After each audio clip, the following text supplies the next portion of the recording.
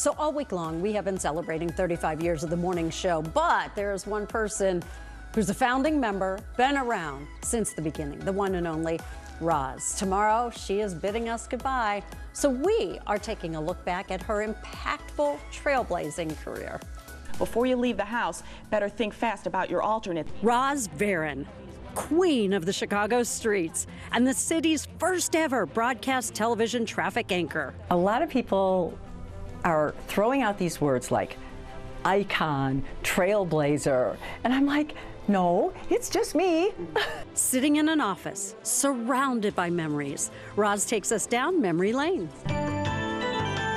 It all started 35 years ago when ABC7 Chicago launched its first ever morning newscast. Even so, the CTA is your best bet this morning. It was a new concept with no blueprint. I came from radio. I did radio for almost 10 years before I started here. So back in late 1988, I somehow got wind of the fact that Channel 7 was going to start a morning newscast, and they wanted to incorporate traffic, which had never been done before in morning news, ever, anywhere. So Roz went for the job, jumping into unknown territory, and she says she bombed her audition. It was just awful. I just blew it, totally blew it. So they said to me, okay, you know, we know that you know traffic, you've been doing it in radio, you're very good at this, blah, blah, blah, but you're just too green for television, so thanks, but no thanks. She threw a bit of a pity party, but then something clicked for her. The only person you're competing against is yourself. My name is Roz Varon, and this is Traffic for And next thing you know, Roz says she was putting together a new audition tape and going for the job again. It was in the afternoon, and somebody said, Roz, there's a phone call for you, Joe Ahern from Channel 7. I'm like, oh my God, oh my God. So I took the phone call, and he said, be careful what you asked for. It might come true. I'm offering you a job. I barely remember it. And the rest is history. She joined Alan Kraszewski and Jerry Taft as part of the ABC7 Eyewitness News This Morning's anchor team. But don't worry, the crews on this project will only... From handling all things transportation, from CTA to road construction. Just north of the downtown area. To one-tank trips, weekenders, and the auto show. At the Chicago Auto Show! Over the last 35 years, wonderful little baby girl, we have witnessed Roz's life evolve. She has shared beautiful moments with us, like the birth of her daughter. Sarah is everything to me, everything.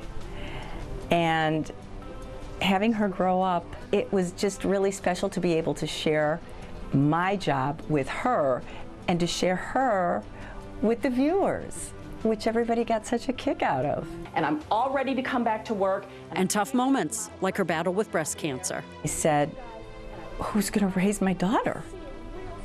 And they said, you are. And I said, you know, I'm gonna battle this. Cancer has a mind of its own. It doesn't care. Doesn't care who you are, what you do, doesn't care. So, saying farewell to Roz means a farewell to someone who's been a fixture in Chicago for decades.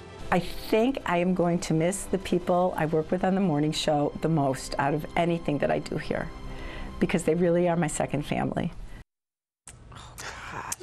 Wow, way to make us all choke up there, right? Oh, honey. As soon as I saw we're all going now. Don't your kids always take you out? Anyone else? Any takers? Special. You know, when I was tracking that package yesterday, I mean, I became very weepy, and but honest to goodness, it's just what a run. Yeah. What a run you had. Tremendous. When you're doing your job, you don't think about it. You just keep doing it, and you keep looking to improve and looking to find the next new cool thing. And then when you sit back and look at it like this, it's like, holy crap, Batman. Yeah. Did I really do all that? You did all that. And I know you don't like the word trailblazer. I know you don't like the word icon and legend, but you did that, Roz. You were the first traffic reporter in the nation. Jamie Nicholas and I one day, she asked me, she does all of our media relations.